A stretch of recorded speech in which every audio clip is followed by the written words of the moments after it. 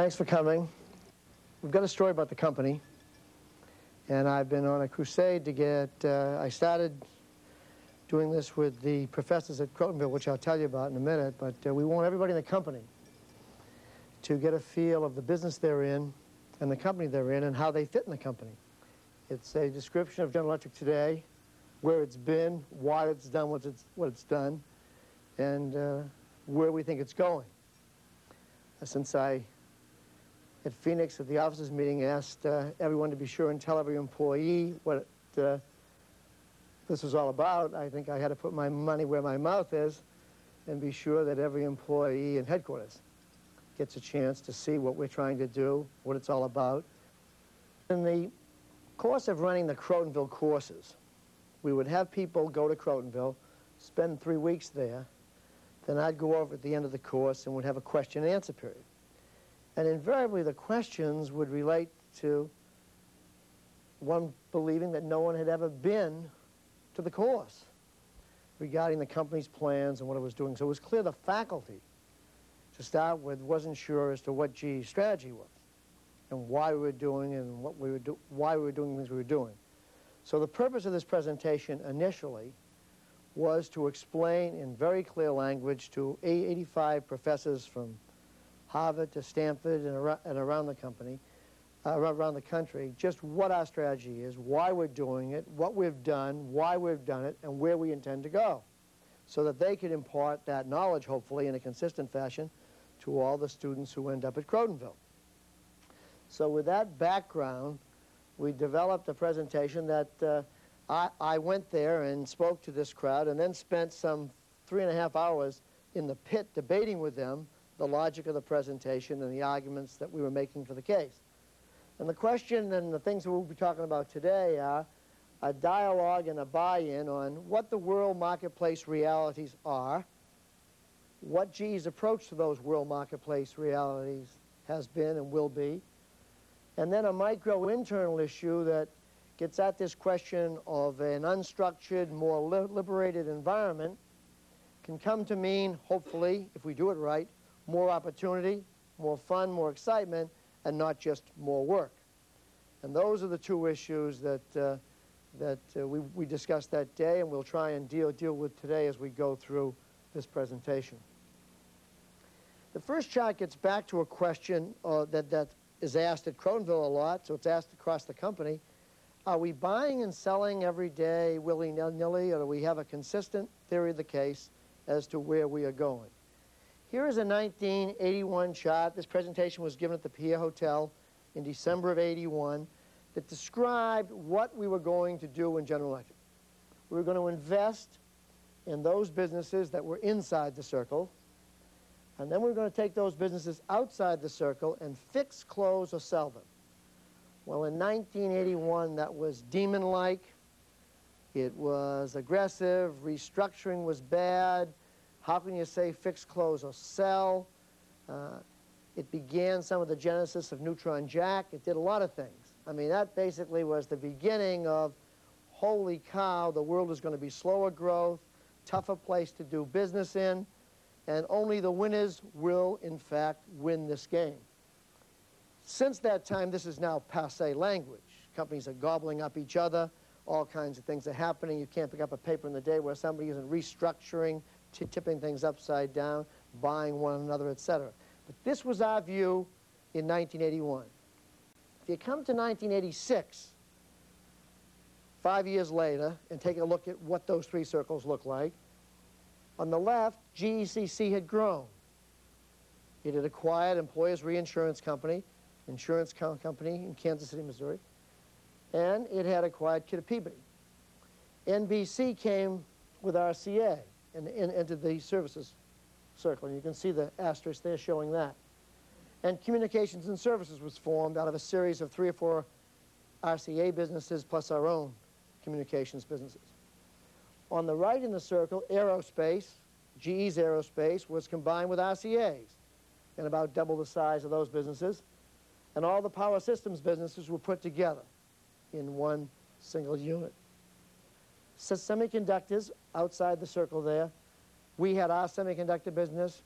It was combined with RCA's. as were the two consumer electronics businesses, GE's and RCA's. That whole list outside the circle, though, was pretty well sold by that time or gone.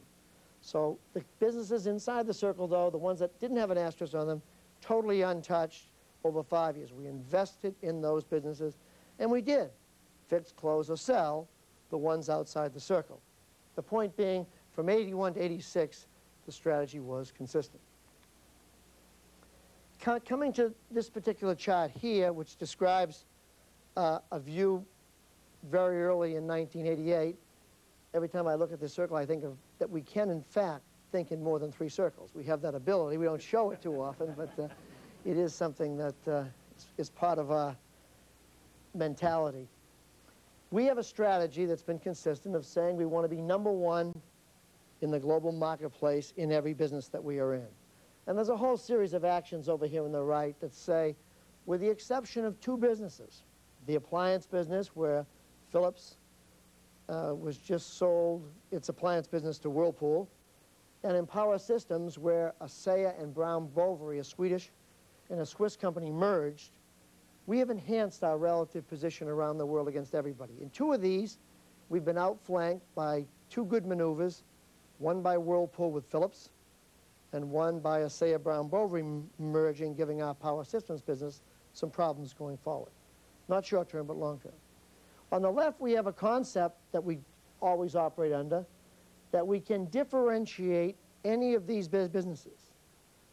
We can invest for the long term, we can squeeze for the short term in any one of these businesses, but we are saying that the total of these businesses now can grow at 1.5 to 2 times the gross national product.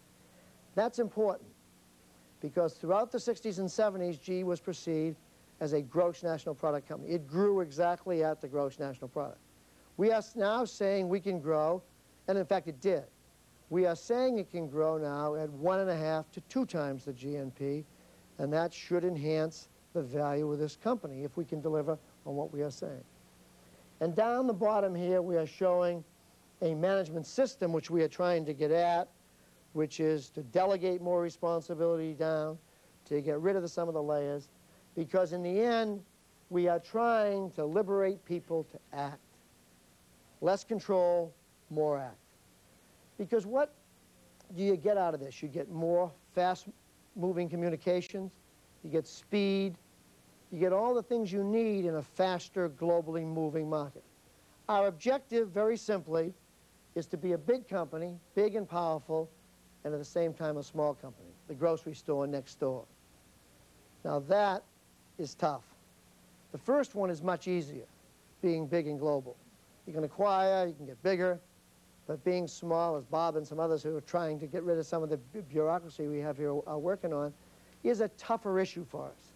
It's harder. We've got 100 years of practices and procedures and rules and regulations that in fact bind up a big corporation.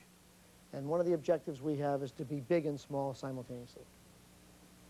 Out of this presentation then comes a new look at how this whole company works, and it's called the GE Growth Engine. On the left, we have what we do here at headquarters, if you will, the corporate executive office, all of us in this room and our associates. Our objective here, we sell nothing, we make nothing. We're simply, if you will, overhead, all of us. Our job is to multiply the resources we have, the human resources, as well as the financial resources and the best practices. For example, move people from business A to business B to add strengths, to look at the people allocation across the business. Take Bob Wright, who now runs NBC from GEFS, to move a John Trainey from mobile communications to medical systems, to move the key people into the key jobs, to allocate capital to the businesses, give money to where the growth is, the opportunities are, squeeze the money from those businesses that don't have it, allocate our capital from business A to business B, and then to take the technical resources, or the best practices we like to call it, whether it be out of Fred Gary's operation, or Roger Strelow's environmental organization, or Art Puccini's employee relations operation, move best practices from business A to business B to business C. to extrapolate those across the company. When somebody has a good idea, move it to all the other businesses. That's all our jobs really are, to help those businesses work. Our business at headquarters here is not to kibitz, score keep, catch. It's to help. It's to assist. It's to make these businesses stronger, to help them grow and be more powerful.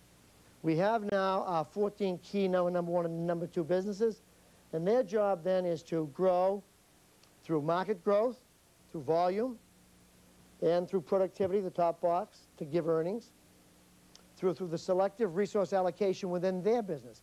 When we give them capital, it's their job then to decide which part of their business gets the capital and which part doesn't get the capital. And that drives the earning stream. To use our assets more effectively gives us more cash. To sell off those things that don't belong, non-strategic disposition, give us cash. To take that cash and pay our dividends, to make acquisitions, and to then take the excess cash and put it back around into the businesses. So that's the fundamental way the company works. Those are our trade-offs on the left, then they do much of the same in each of the businesses. Well, let's take a look at how this is all going. First, you take a look at sales growth.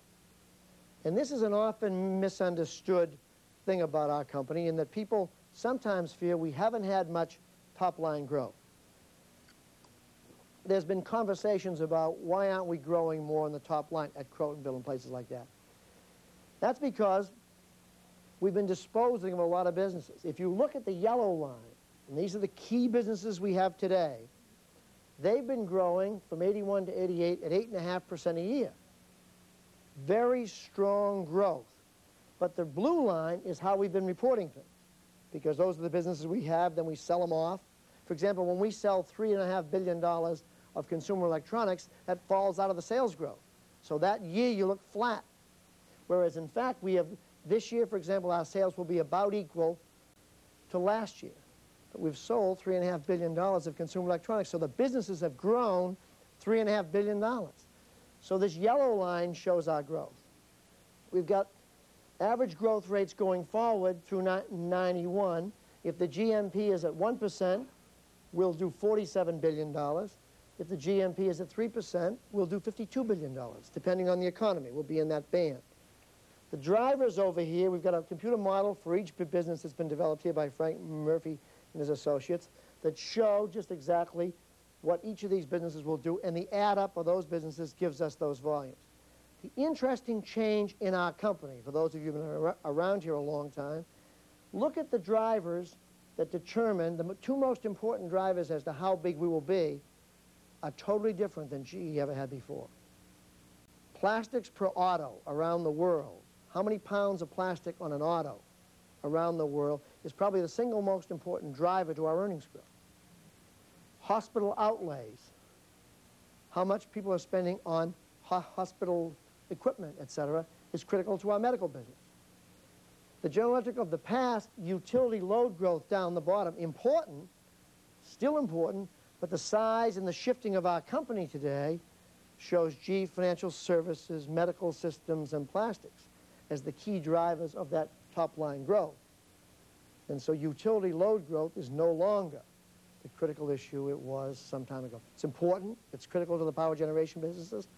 It's important to our company, but it's an indication of the shifting mix of the indicators that are there.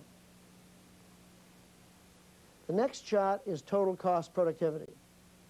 This company ran between 0.8 and 1.0 in the 70s. As we restructured and resized some of the businesses in the early 80s and had a lot of expense from income extension aid and a variety of other things, we grew at about 1.5 to 2.5% range. We are now up to the 4 to 5% range of total cost output, of total cost productivity, which is the constant dollar output over the constant dollar input. It's the effectiveness of the organization. The budget, as submitted from the operations from the bottom up for next year, is already at 6%. Each percent is worth $300 million pre-tax. So at 6%, we start out with 6 times 300, or $1.8 billion ahead of the game to cover inflation and all the other things that happen. Now, the fascinating thing about productivity in our company is it's almost a pejorative. means whips and chains and beatings and harder work and staying up all night and doing all these things. The Japanese come to work, it's a way of life. It's the way people live. In our company, it's also perceived as, oh, any new business can have great total cost productivity, or any high growth business can have great total cost productivity. The amazing thing today is the business with the most total cost productivity in General Electric is 110 years old. It's its oldest business. And its growth is the slowest at 2%. It's lighting. So the lighting business, our oldest and slowest growing, has got productivity of 8.5%. Why? Because they got a mental headset that everybody comes in there aimed at doing things more efficiently, more effectively. It's more fun. And they all understand it. It's part of the business equation. They're all working as a team to do that. They're getting more and more nonsense out of the system, more and more useless paperwork out of the system. They're just doing things more effectively, and they're enjoying it. An interesting sidelight on productivity, just to get off for a second. Our medical systems business does about 4.5% productivity now, up from about 1%. We're very proud of it. In Japan, our Yokogawa joint venture does about 8.5% total cost productivity, twice medical systems. We're very proud of it.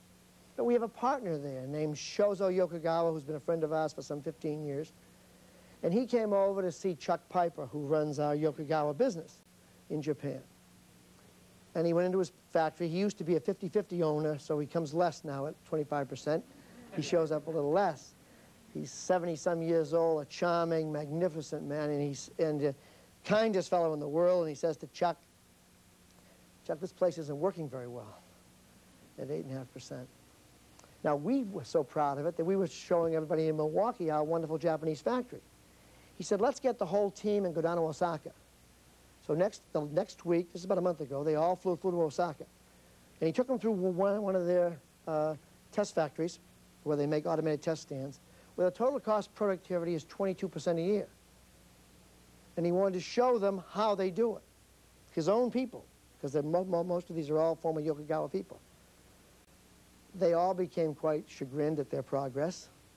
They all went back, and they're planning on 15% for next year. As a way, they get up in the morning every day to do things more efficiently. There's another sidelight story I have. Mazda has a joint venture with Ford. This is sort of a unique story, and most of you in GE can sympathize with this story. Don Peterson, who runs Ford, was amazed when he saw how efficient Mazda was in finance, how few people they had. And Ford has an army. It makes our squadron look like a popcorn stand compared to this army that they have. And so he got a study together, and he put the two teams together. And then he and the chairman of Mazda met at the end of this about 3 months ago. And as he tells the story, they asked them for the findings. Why is the Mazda team so much more efficient than the Ford team, was really the question. And the chairman of Mazda, in the typical conservative Japanese way, and he said, Mr. Peterson, we have looked at this 9 ways. And he said, it's clear that you have the most efficient finance organization one could possibly have. If we wanted to build cars and know all the things you want to know, we'd need just as many people. We just don't know why you want to know all that information about building a car. It has very little to do with building a car. And that's something that we love to do. We love to get tons and tons of information. It's a way of life. They like to do things very simply, a very human way, and don't need this enormous amount of data to do this. We took a picture in Louisville the other day. I don't mean to pick on my associates at major plants, but they took a picture of the computer runs that take place every morning in Louisville. You know about this. They took a picture of it, and the wall, the papers go from the floor to the ceiling all the way along one wall. Every morning, those are ground out. I don't think we make more blue or more white or more orange refrigerators one way or the other based on that amount of paper. And so we got to learn how to do all these things. Same people using their minds for more productive, invigorating, exciting things, rather than sapping the energy right out of the human spirit. And that's what I think a lot of this is all about. But our company now is up to 6%, a remarkable job, up from 1 just 10 years ago, and an ability to do it over and over again by just being smarter. This is resource allocation dynamics, which are how we give out money to the businesses that they request to do the job they're after. In the 80s, we poured money into aerospace and aircraft engine as President Reagan put a lot of money into the defense business.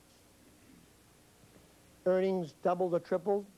Employment went from 35,000 to close to 70,000. They doubled the number of people. And everyone was rewarded, and the thing was a flourishing business. How many people in this room think we'll have a larger defense budget going forward? I don't think there's anybody. So going forward, this business is not a place that we want to give a lot of money to. This place is in aerospace in particular. They've got to wrestle through some of the changes that are going to take place in their marketplace. Their marketplace is shrinking because this country, if it balances its budget, will have to cut back on defense. And over here on the right is what happened to power systems in the 80s. We squeezed them because they had no market. So they didn't get the resources. Their employment went just the opposite. It went from 35,000 to 17,000 in places like Schenectady and Lynn and Pittsfield. Their earnings also collapsed and went in half.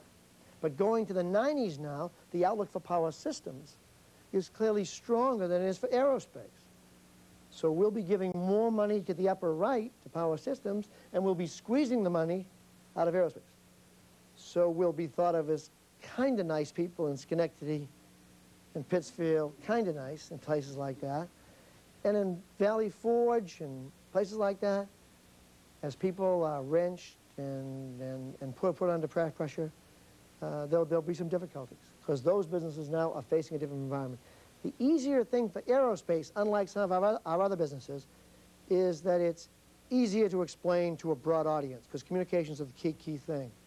Everyone understands that defense budgets are going down. It's on the front page of every paper and on a bit on television every night. So dealing with it won't feel any better, but everyone's aware of the reasons why. On the bottom, we pour money into financial services. GEFS has grown from under $100 million to a budget next year of $930 million. It's grown 9 times in the last 8 years, and the same thing is true in plastics and medical as we've poured money into those. So these people have been getting people and resources to grow. The upper left has, and the upper right has been squeezed. The next thing is working capital efficiency. Up there it's called asset turnover. This is just the inventories you need to produce the product, the receivables and how long people take to pay. We ran in the 70s in the 3.3 to 3.5 range. That's the capital that was locked up, the dollars that were locked up in inventories and in receivables. We got up to the 4.1 to 4.3 range since about 83. We'll be at 4.5 next year. Important point of going from that band to that band. That's just being more efficient. That's just being smarter. That's just being not having every stockroom filled, but calling it on when you need it. Just simple ways of running more efficiently, smarter. We freed up $2 billion of cash that was just lying dead there because we had stockpiles all around the place that made things easier to work with. The Japanese have almost no inventory because they have things in what's called just-in-time. And they have supplier systems all built around their factories to deliver them when they call on them, so their inventory tie-ups are almost zero.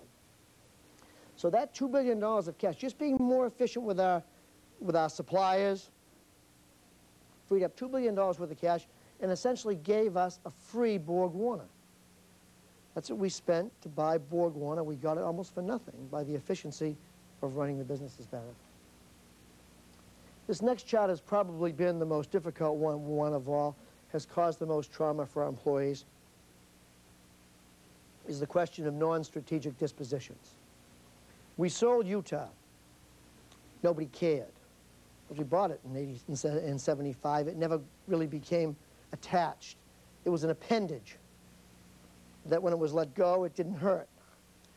And nobody bothered with it. If you take the housewares and central air conditioning, when we sold irons and hair dryers, it was a bit of selling our soul in a way, a lot of people felt.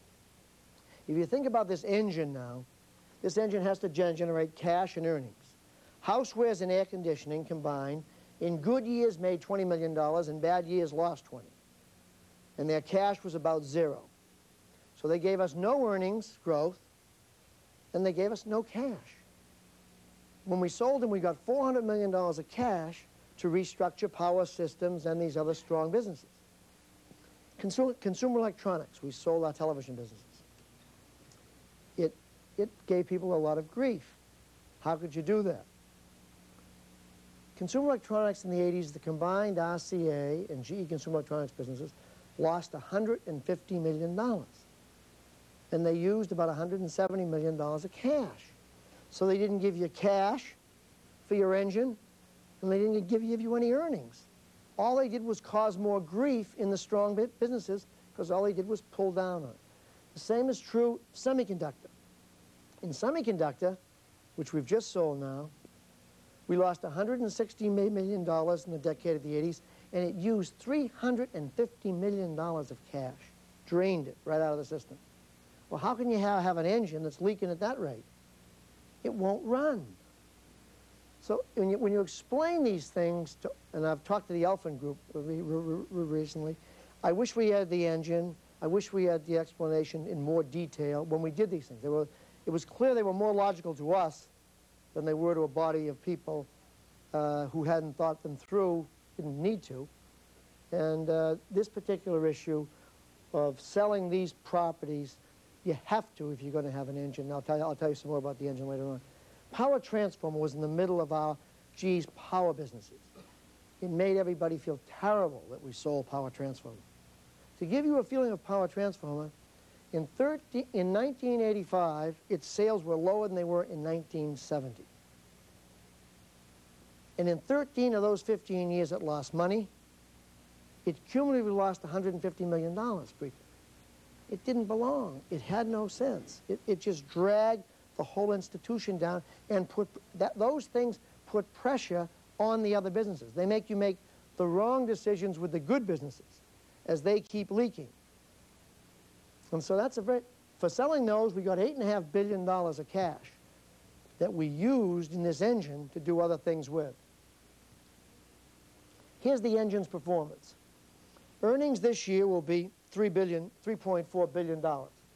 In 1991, they'll be about $5 billion. So that's a source of cash up in that box on the right, that 3.4 to 5 billion. We use cash, we give about 40% of the cash to the share owners in dividends. So the cash now, 40% of that number is 1.4 this year, and about $2 billion in 1991 will go to share owners out the back. GE Financial Services uses about $1 billion a year. We give them $1 billion a year to grow their business. They take that. Depreciation gives us cash of about $1.6 billion. That's now about equal to the capital we need with the businesses we kept. So that's about even. There's no problem there. That asset productivity, by operating more efficiently, I mentioned that in the other chart, that gives us about $200 to $400 million a year, and that covers what you need for the growth in your volume. We're going to dispose of small things now. We're through the big dispositions, and that'll give us a couple $100 million a year.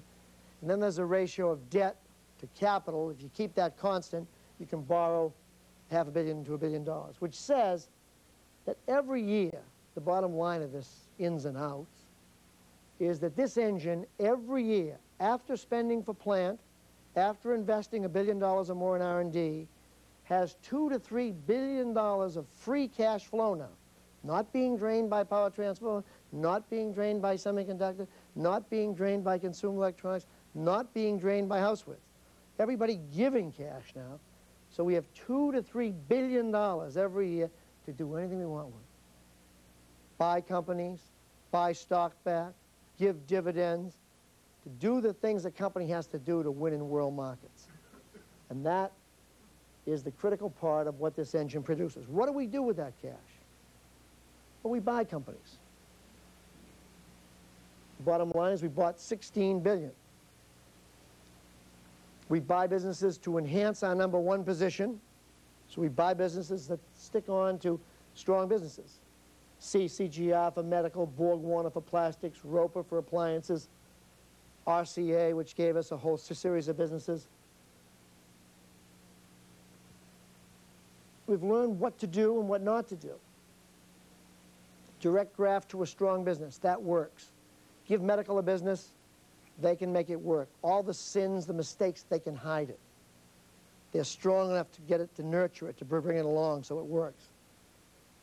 Buy large independent businesses with leadership positions like NBC, like Employers Reinsurance. Employers Reinsurance, that little company in Kansas City, will make $320 million this year, 10% of General Electric. In Kansas City, with a very small team of specialized reinsurance people. Don't do this. Don't buy little businesses and have them report to us here. That's an absolute one-act disaster. I mean, we buy it, we put it there, it reports to us. If they get in trouble, they have nobody to help them. They get more help than they need. And the whole thing craters, and we're great at that. Fortunately, we learned early on little ones. So if I had to say what have been the home runs and what haven't, we have hit doubles, triples, and home runs on 15 billion of this. Kidder Peabody's been difficult. We're going to break about even this year on a total cost basis, although Kidder Peabody will make about $45 million, but it costs us that to carry them. So that'll be about a break even. And then this $200 or $300 million of Kelmer and ceramics and stuff like that has cost us another $300 million or so. So 15 out of 16 billion have delivered enormous earnings. In RCA, we get 45 cents a share this year out of the RCA acquisition. So enormous strengthening of the company from those. And we took a few swings and didn't hit them out of the park also. But if you don't go to bat, and it's an important lesson from everybody here, you got no chance to knock one out of the park. The game is knock more out of the park than you knock foul balls with. So here we are with that $16 billion has been spent for that. We have a lot of discussion in our company about short-term and long-term.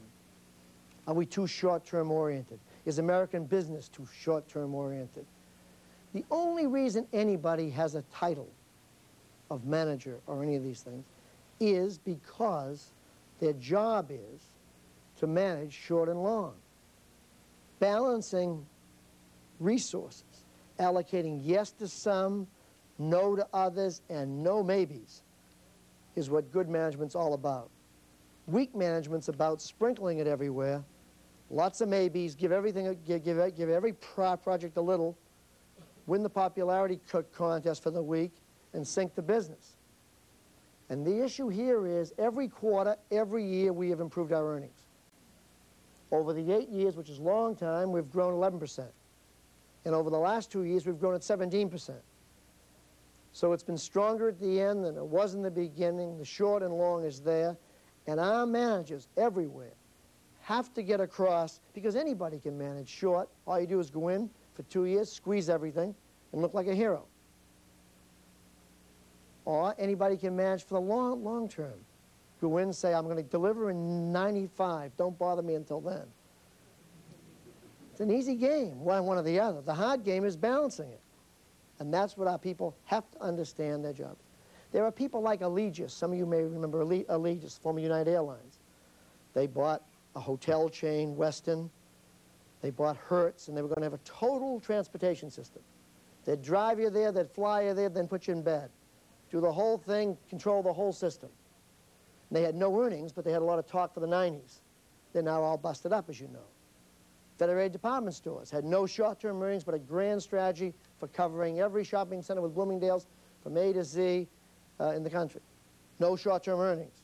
You know the story there. Campo bought them, broke them up, and they're now gone. So one of the things in all your long-term grand plans, you better be getting short-term results while you're getting your long-term plans in order. This tries to show why GE is a growth company. The top chart there is just a numerical exercise. GNP growing at 1, 2, or 3. And you read that every quarter in the paper as to what it was.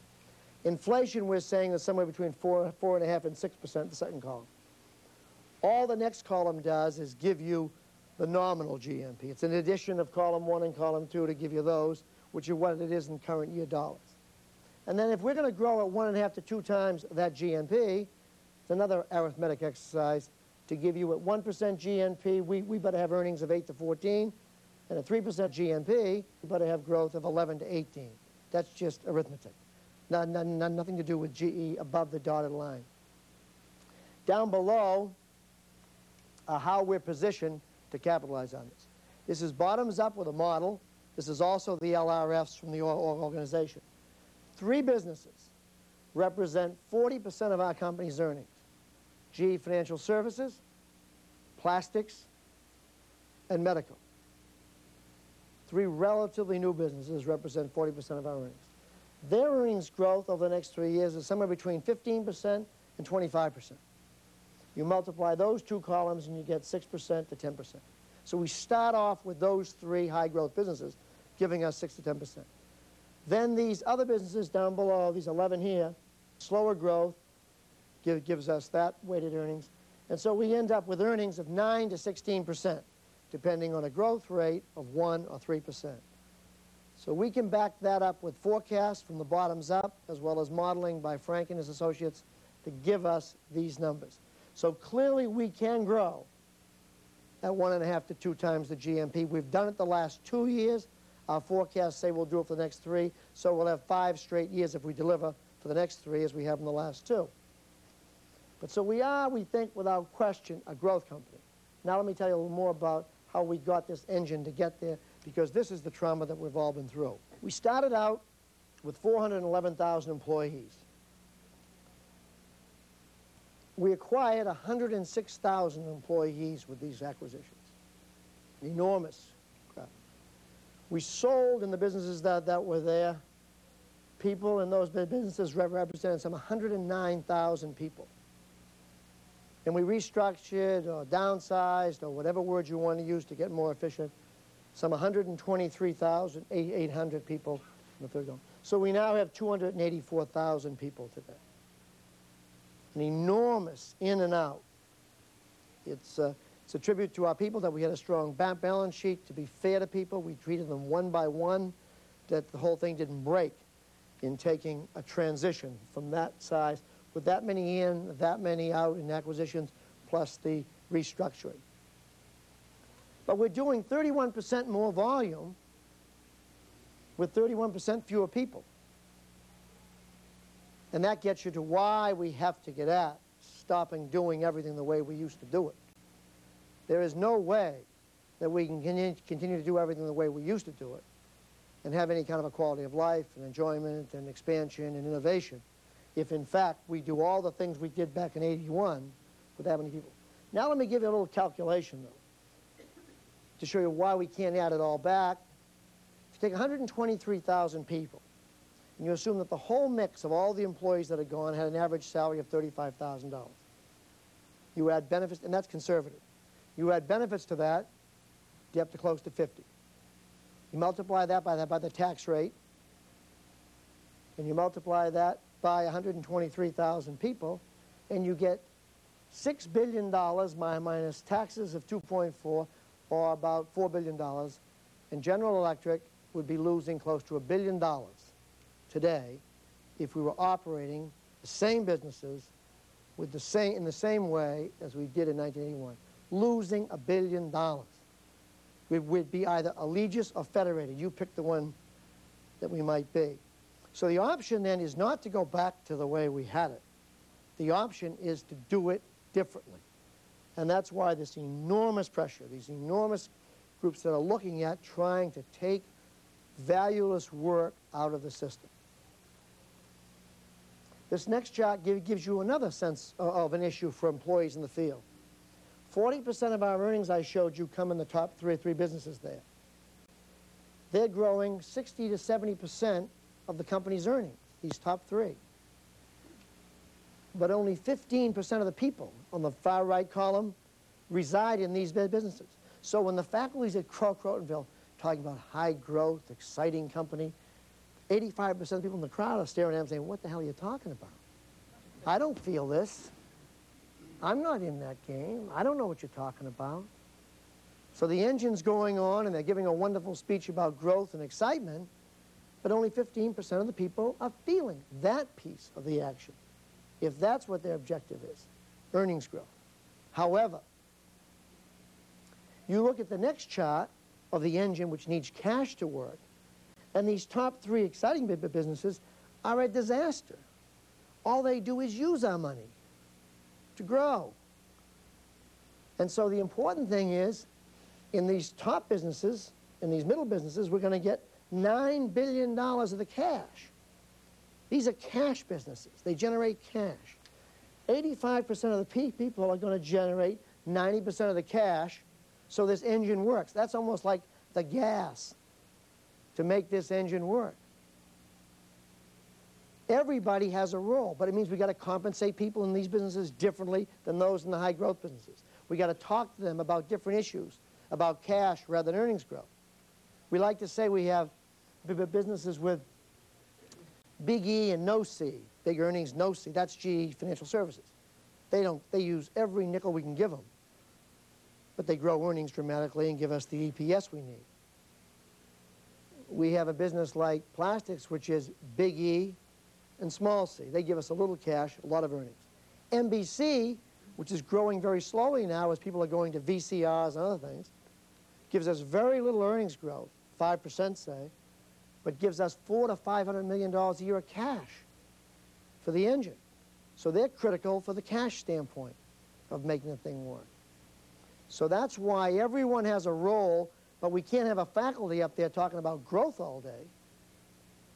We've got to talk about what everyone's role is. And what the purpose of this talk is in the field will be to give the talk and then have the people in the businesses describe their businesses and how their businesses fit in the engine, where they fit, what their role is, what they do, and how they're going to be rewarded for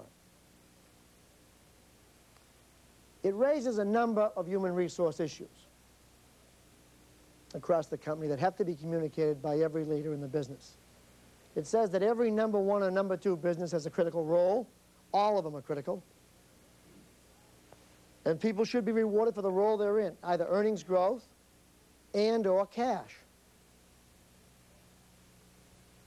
And each business, as long as they're number 1 or number 2, will be ready depending on the environment they're in. I like to use the analogy, we've got 14 racehorses.